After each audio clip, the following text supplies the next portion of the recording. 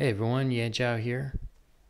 My mother-in-law is in town, which really made me think it's time to check out Descent into Advernus, possibly the best D&D campaign ever from Wizards of the Coast.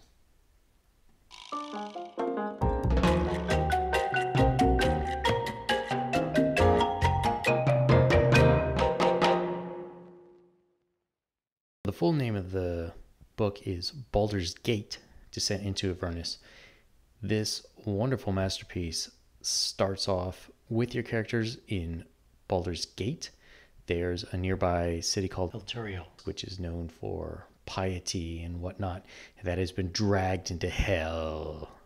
This is an excellent adventure because it offers a lot of choice in play style. Your characters can be good, your characters can be evil. Do they want to do the minimum that they can do to get out of this predicament, or do they want to save everyone possible? The choice is yours. There's a lot of replayability, a lot of ins and outs, and a lot of depth to it. So let's give it a quick look.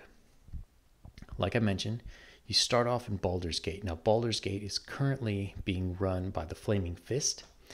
If you've played in Chult, in Tomb of Annihilation, then you'll be familiar with the Flaming Fist. They are a quote-unquote good, sort of self-righteous band run by a bunch of paladins. They kind of suck. In this adventure, their leader was off in another city, Elturel, which is the city that has fallen, and he is sucked down into hell when the city sucked down. To give some backstory, there was an angel, Zariel. Zariel decided not cool to have demons fighting each other. She thought she would go into hell and just kill them all right there. So she gathers an army, goes down, gets her hand chopped off, loses her sword, and eventually becomes corrupted and therefore evil. But she's still trying to take over hell, which is Advernus. So there were ruling members of the city, Elturel, that made a deal with her that allowed her to suck the city down into hell. It's currently held there by 8 chains over the river Styx, and it's slowly going to descend in there. And when it does, that's it. Everybody's dead. There's also a planetar, which is kind of an angel-y type thing that was in a sphere over the city that protected it for a long time. But the sphere went dark and nobody knows exactly what happened to it. So your adventures start off in Baulder's Gate. You are trying to help the Flaming Fist contain these refugees coming from Elturel. In this part, we find out that there are forces in Baulder's Gate that also want to allow it to be sucked into hell. And so the first part is to find them, root them out, and you get a shield that has a demon in it. Now, I particularly like these kind of magic items. They're very special, one-off. They're not just like a shield plus one. They have fantastical abilities, but also you get to have a demon that kind of sort of wants to help you. This demon wants to go back to hell because it thinks it can get out of the shield where it's been imprisoned. So from there, the characters, they essentially have to figure out a way to get into hell, and once they're there, they end up in Elturel, and they have to fight their way out to the main, I guess you'd say, ground of hell, Avernus. Now, if you're into demonology, if you like these kind of areas where everyone is looking to get ahead of everybody else, and you can bargain with demons and all sorts of gross things, this is for sure for you. In this third chapter, where you're wandering around Avernus, you go to a lot of different areas and you meet a lot of different demons, many of which have medieval connections. You see a lot from Dante's Inferno and from other traditions. You can make deals with them. You can go to different areas of hell. It's not all the same deserty lake type stuff. There's a freezing section. Different demons will make different bargains with you, make deals with different factions. Sometimes they'll help you against others. Sometimes they'll give you clues to where the sword of Zariel is, which is sort of your main goal down here that you're looking for in order to free the city of Elturel. And this is also the area where you'll first encounter the Wandering Emporium.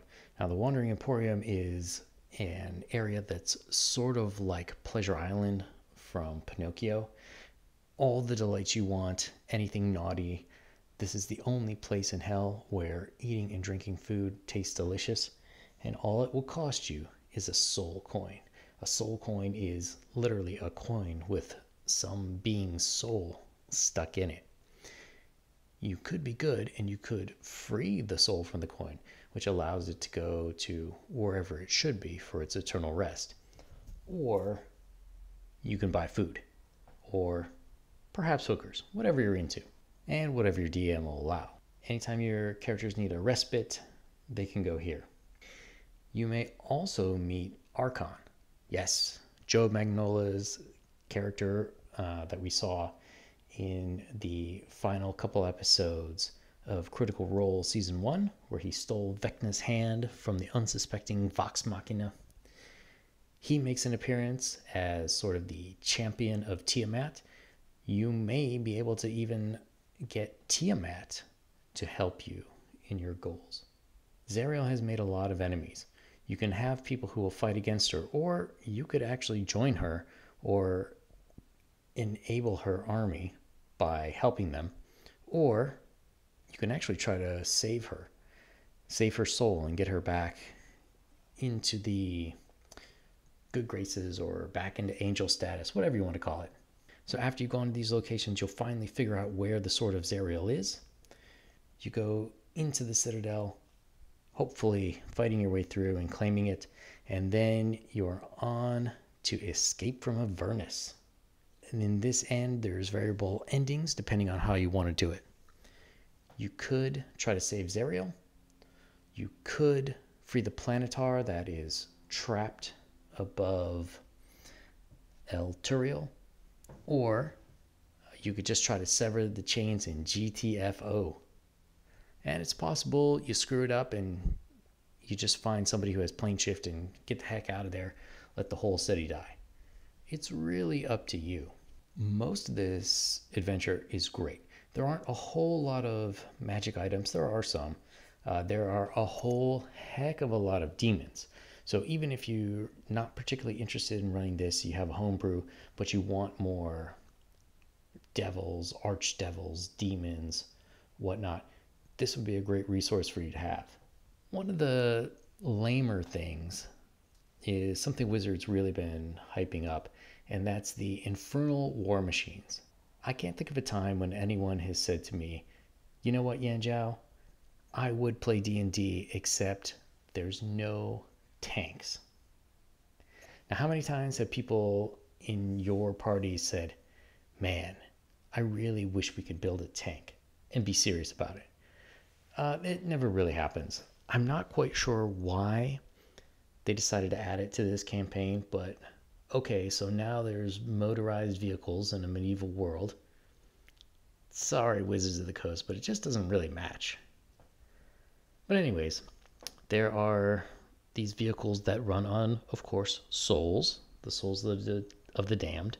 You will need thousands of soul coins to get one, or maybe you could steal one. And I guess, you could use the stats for another campaign or something, but I don't know. I like steampunk things, but in this case, it just doesn't work. It's just trying too hard to be cool. You don't need to try D&D. Wizards, people who are cool will be acknowledged as cool because they're cool. People who try to be cool, that's not cool. So to make a long story short, I highly recommend this one. I think this is perhaps the greatest prepackaged D&D adventure that there is. It's got a lot of great themes. Unless you don't like devil, evil-y stuff, then maybe this one's not for you. Great themes, great locations, great characters. It's got a ton of maps in here that you could just steal for your own homebrew. It really has a lot to do with lore. There's almost nothing to like about this. I can even see this taking over classics such as Ravenloft or Tomb of Annihilation. So if you like this video, please give me a thumbs up, subscribe, and leave a comment down below. Tell me, what do you think? Do you like Descent into Advernus? Do you think it's too much? What about those Infernal War Machines? Good? No good? I'll see you next time.